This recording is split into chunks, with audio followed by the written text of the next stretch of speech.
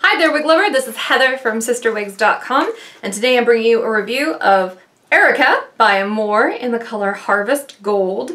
This is a really cute wig, really popular wig, and I really like this color, so I'm happy to show this one to you. So let's talk some specs first, shake it up a little bit, and then we'll talk about the color. So the bangs on Erika, 4 inches, which generally is a good length, but for me, because you know I have a really small forehead, I would need to trim that up a little bit to make it wearable down. Otherwise, you can just sweep it off to the side of the face. Crown down is 9.5 inches and the nape is 4 inches. I would say this one is just below the jaw on me, so it's very, very flattering. It weighs 3.5 ounces. It's a little heavier feeling, I gotta tell you, and I think that's just because it's got that double monofilament top. Those often tend to feel a little bit heavy. So, Erika, so very similar to the Cody. Has this really lovely double monofilament top. You don't even need to wear a wig cap underneath it. I am for hygiene reasons, because I'm not gonna keep this one. But, I mean, if you didn't wear a wig cap underneath it, this is what you'd see, is this built-in sort of scalp. And it's all over the top of this wig, which is pretty fantastic. Now that I'm zoomed in, you can see this one does not have a lace front. That makes this one really comfortable. And you can also tell what kind of color Harvest Gold is. This is a sandy blonde. Now, what do I mean by a sandy blonde? Well, I'm so glad you asked. Sandy blondes, to me, look, well, like this. Basically, you know, you get a little bit of caramel, you get a little bit of light brown, and then you get ash, or some kind of honey blonde. But they look, you know, kind of like a sandy beach a little bit. You know, they're very dynamic up close, but then when you zoom out, the overall effect is usually that of some sort of either neutral beige or ash blonde. In this case, you know, it doesn't look super gold. I know it's called Harvest Gold, but the color itself is not a super duper gold color. To me, this just looks like a really nice, neutral dark blonde. You know, it does have some gold in it, especially when you're looking at it up close. And especially when the light hits it in certain ways, you know, you get a little bit of that gold in there and it looks really pretty.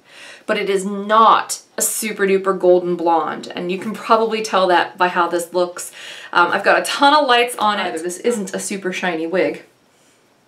But I think you can tell what I mean by sandy blonde. It's got warmth, it's got ash, it's got, you know, contrast, it's got all kinds of awesome goodness all wrapped up into one color. And it's all over the wig in equal distribution. So that's pretty cool.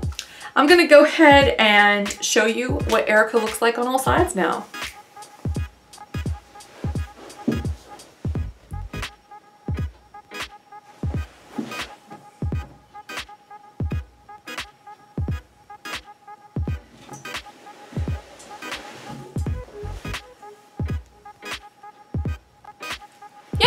Pretty nice, professional, standard kind of bob. It's a very, very good work wig. Let me go ahead and take this one off now so I can show you what the cap construction looks like. Amore has a lot of bobs. A lot of them. And that's because the Amore line is made to be for professionals. It's made to be a little bit more conservative.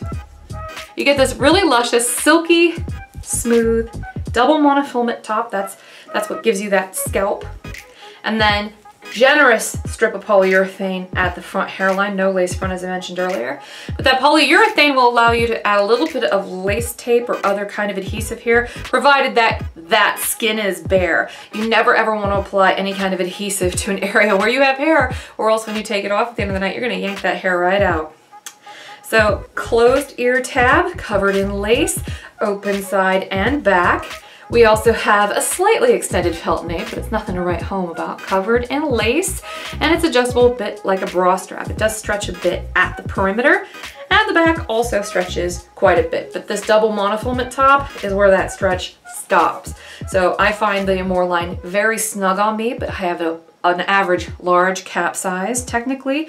So This is more for like a petite average or an average cap size. So I would not necessarily buy the Amore line for personal wear for myself just because of my cap size, but I think that these are excellent wigs.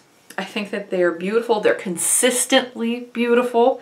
I've had very few problems with any of the offerings from the Amore line. They're very dependable usually. So very good workhorse wigs, honestly.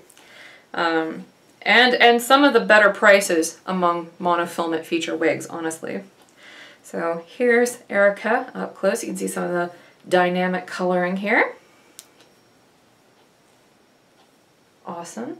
So that layering, you see that it's not a graduated bob, it is longer in the back. I'm going to go ahead and put Erika back on now. That's one big difference between this one and Cody, for instance. Cody is definitely graduated. She's definitely shorter at the nape.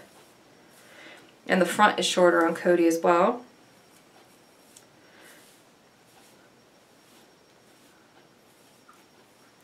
But this part, the bang part, is longer on Cody.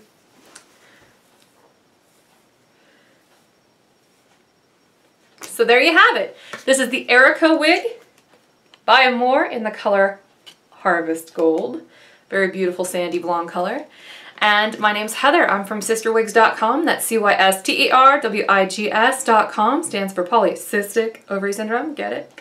So check out my wig store if you get a chance, or subscribe to my YouTube channel, or heck, just keep watching, keep following, you know, we'll have a good time. So until next time, have a great day. Bye-bye.